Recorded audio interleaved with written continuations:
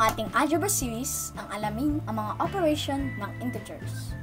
Sa video ito, aalamin natin kung paano mag-add at mag-subtract ng mga integers. Malalaman nyo rin kung paano sagutan ang problem na ito. Ngunit bago yan, alamin natin kung ano nga ba ang integers. Integers are defined as set of all positive and negative whole numbers. Kung titignan sa number line, ito siya.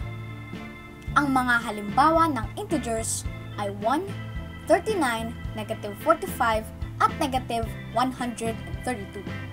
Ngayon, malalaman natin kung paano sila ina-add at sinusubtract.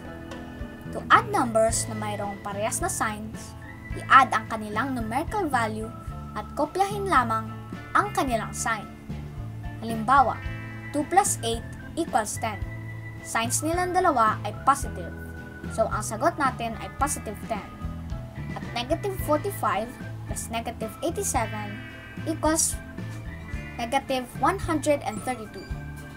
Ang signs nila ay negative, so ang sagot natin ay negative 132. Simple, di ba? To add numbers na mayroong magkaibang signs, subtract ang mas maliit na numerical value sa mas malaki at kopyahin ang sign ng mas malaking numerical value. Halimbawa, 2 plus negative 8. 8 minus 2 equals 6. Ang sign ng negative 8 ay negative. So, ang sagot natin ay negative 6. At negative 34 plus 45, 45 minus 34 equals 11. Ang sign ng 45 ay positive.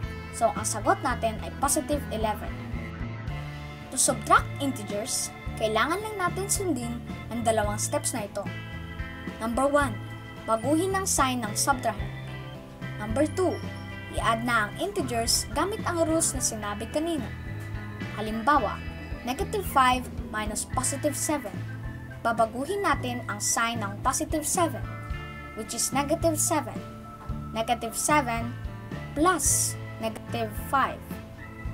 7 plus 5 equals 12. Ang signs nilang dalawa ay negative, so ang sagot natin ay negative 12. Negative 5 minus negative 7. Babaguhin natin ang sign ng subtrahend, kaya magiging positive 7. I-add na natin ang dalawang ito. Dahil magkaiba sila ng signs, pipiliin natin kung ano yung mas malaking numerical value, which is positive 7. 7 minus 5 equals 2. Ang sign ng mas malaking numerical value ay positive. Kaya ang sagot natin ay positive 2. Ngayon, alam na natin mag-add at mag-subtract ng integers.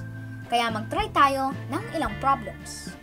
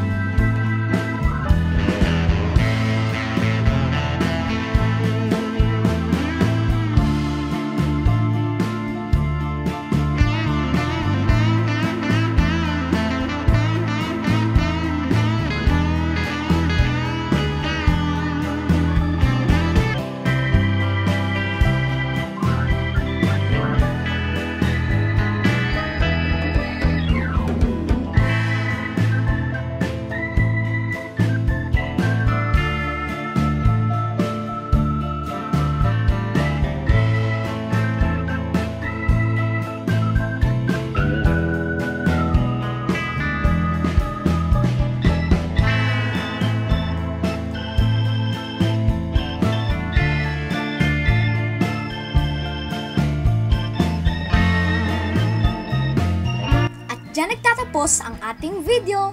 Abangan ng part 2 ng Operation on Integers. Bye!